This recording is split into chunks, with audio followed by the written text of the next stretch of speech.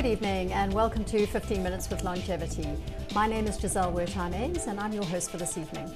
Tonight we're going to be speaking to Dr. Antonio Rodriguez. He's a reproductive medicine specialist and director of the MedFem Fertility Clinic, as well as Dr. Evelyn Mashoka, chief specialist and head of the Department of Urology at Steve Biko Academic Hospital. And we're going to be talking about infertility within South Africa, what could be causing this issue among so many men and women. So, thank you very much. Great to have you in the studio this evening.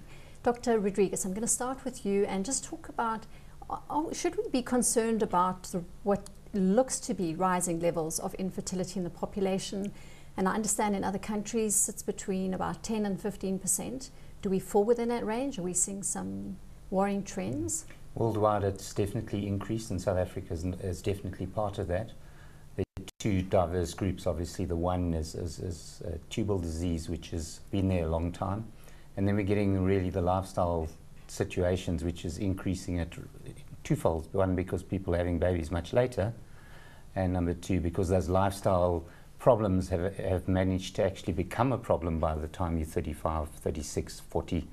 In the past, if you had your baby at 20, there was no time for those lifestyles to impact on fertility. And that's obviously driven by economic issues. More women in the workplace, Absolutely. People working harder, longer. I was also interested that maybe there could have been underreporting in the past. Could that have been because infertility does have connotations to it? It's a very private issue, and perhaps before, a decade or so ago, people were not reporting it as much or talking about it as openly. Yeah, I think I don't know from your point of view, Evelyn, but I think it's increased rather than underreporting. Yes, I think the other thing that is important is our males being able to accept that you can have a male factor in infertility. In the past, it was mainly women who would first go to see the doctor to be checked that there's a problem, because when a woman is infertile, it's visible. They don't fall pregnant. But males at present, they are aware that it can be a male factor. So the awareness is actually making it easy for the consultation to be earlier and to seek intervention. And that's that's a heartening thought actually, because again, this dynamic of whose responsibility in the couple is it, often falls on the shoulders of the woman, and seeing that she's not a great, carrier of babies. Yes. Just with regard to that, why would a woman or a couple be infertile? What would be the indications, Dr. Mashoka? For a couple to be infertile, we like looking at it can be a male factor that is there. It can be a female factor. And what would that be? What would the male factors be? Let me just mention on the male factors, it can be things that the person is born with, like genetic issues. For instance, things like Klinefelter syndrome. It can be issues that affect the testes themselves, or it can be issues that affect the transportation of the sperms. When looking at testicular issues, I want actually the viewer to also be aware of things like trauma, things like undescended testes, which can be intervened earlier, which something can be done for. And at present, the other things we look at is things like testicular tumors, because that affect young men. And of course, the treatment that the person can be exposed to, like chemotherapy, irradiation. So fertility is a very important aspect in the male. And on trauma as well, the important thing that I think we should look at is like patients who have got spinal cord injuries, because these are usually young men.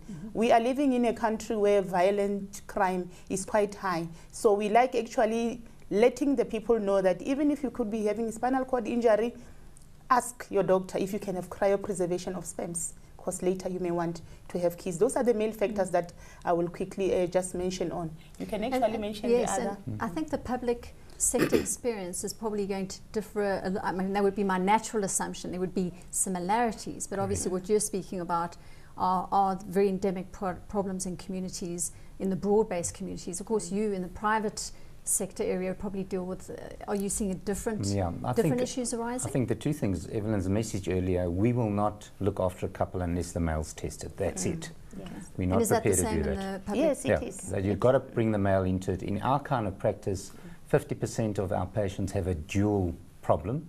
It's not at the extensive level that Evelyn's talking about, but we're talking about poor morphology, lower sperm counts, problems with DNA in the sperm. That's all to do with environmental issues, with lifestyle, with diets in men. We don't exclude men. Men have to do the same as the women: smoking, alcohol, abuse of drugs. testosterone, gym products, terrible. Those things are terrible. Oh, that's very interesting. So those have a negative impact. Absolutely. One dose of steroids that you take from in a gym or given to you to make you feel better will actually make the sperm count 0. Sure.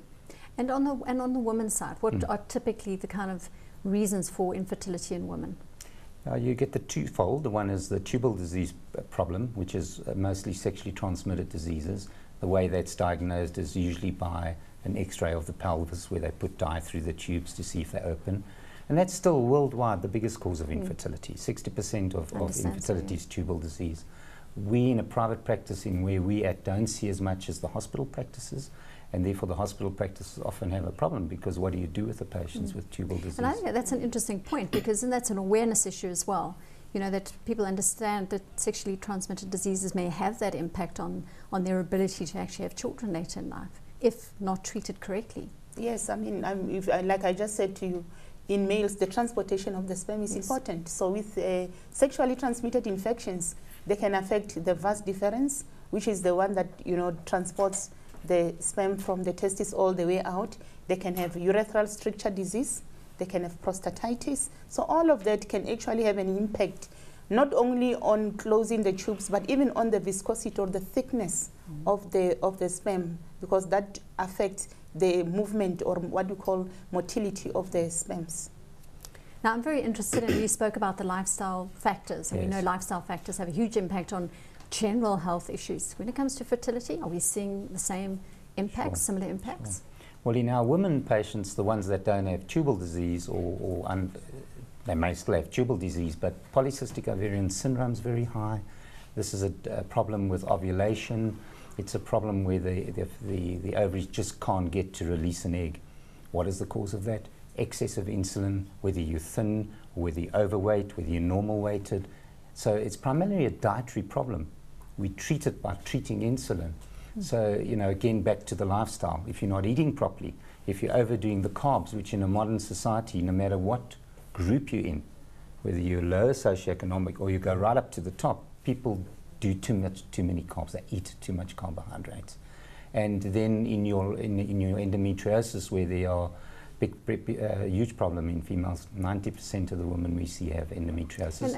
And that arises from? Well, it's cells that grow in the abdomen, around the ovaries, behind the tubes, and those cells are exactly the same cells as the lining of the uterus. Is that maybe masked by a very early use of the pill? I've read some documents. Yeah, I think the pill helps to control it. Okay. No, it doesn't mask it. This is a disease where women's immune systems are allowing cells to grow in the abdomen. We, over the last 15 years on our research and the kind of work we do, believe that stress plays a huge role in reducing immune systems. And because your immune system's not functioning, the cells grow in the abdomen.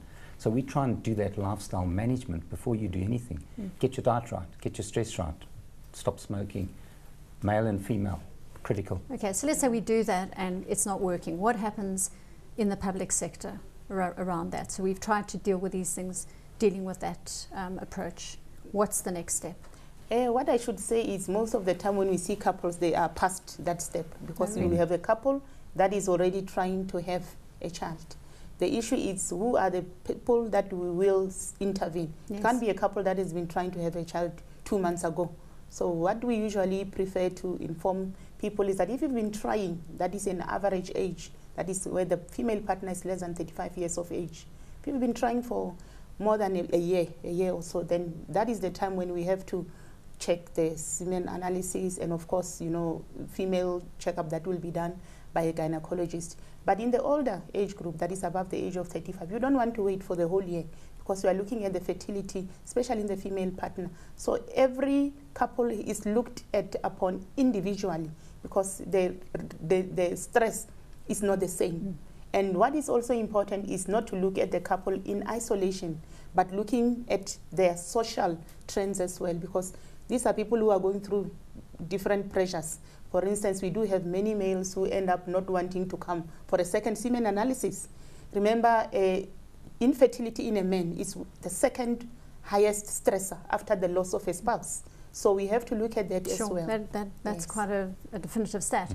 Now, I understand in private healthcare there wouldn't be a limitation on age. If I'm 55 and I decide I want to have my 5th child and I want to pay for it, I can come to you and you're going to, obviously within reason, help me. Is that the same for the public sector? I understand that there are different categorizations there of who gets help and who doesn't.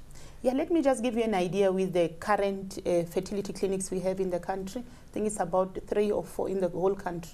So for how many people? So if you don't have a cut-off, 49 million or so, well, probably only 40 or 50% of those would be in the public. Yes, so now the issue is you want to offer treatment that will actually give you the most outcome. And that is why the female age becomes important. The current age that we use is about 38 years for the female partner, because you know that the likelihood of having good outcome there, it's relatively high. That is, the patient doesn't have to go through many cycles. So it is a determining factor on, demand versus supply. Okay. Obviously a different story with regard to a private healthcare environment. How do you approach? We will treat anyone. Obviously, people over the age of 50, there's strict criteria of who we will allow to be pregnant. They really do need to be fit psychologically, physically, and from an obstetric point of view. There's not a lot in that group, and using donor eggs in that group. And remember that we have a very big donor egg program going in our clinic, probably 25. Let's talk about the donor egg. I mean, it's a concept that probably a lot of people find very difficult to consider when they are young and they're healthy and the world is their oyster, and the last thing they're thinking about is not being able to have a baby. I mean, when you're in your 20s, certainly you don't think about that. Sure. So in our group of women over 35, and obviously some of them below 35, that grows very quickly. And at the end, donor eggs are available to that group of patients, and it offers them a child. Their husband's sperm, they carry and nurture that baby, and at the end of the day, it offers them a child. Sure. Just very quickly, I wanted to ask you, last word form, what advice would you give to a couple who are experiencing problems? I would like to say to the couple that you are not the only one. There are people who are going through that. If you have to go through the treatment, go early. Don't wait too long. People wait for over 10 years to go and seek help. Go early, go as a couple, because it will make you more than break you if you are looking at it as a couple. The other important thing is that think outside the box. Have an open mind, for instance, for donor egg, also donor sperms. That is the other thing that you should have earlier when you are starting to look for medical intervention. And psychological support, I hope. Yes, of course. Good. And of course, your lifestyle. Lifestyle, it's important for the young person who's watching this, who has not even started thinking of having a baby. Look at your lifestyle. Take care of yourself, and the rest will actually go fine. Great. Thank you very much for joining us in the studio. Thank you. Well, that's a wrap for tonight. Thank you very much for joining us. And I hope you'll tune in next week again, where we'll be looking at allergies, how they affect us during the change of seasons and what we can do about it. Stay well, be healthy, and I look forward to seeing you again next week for your dose of health news. Good night.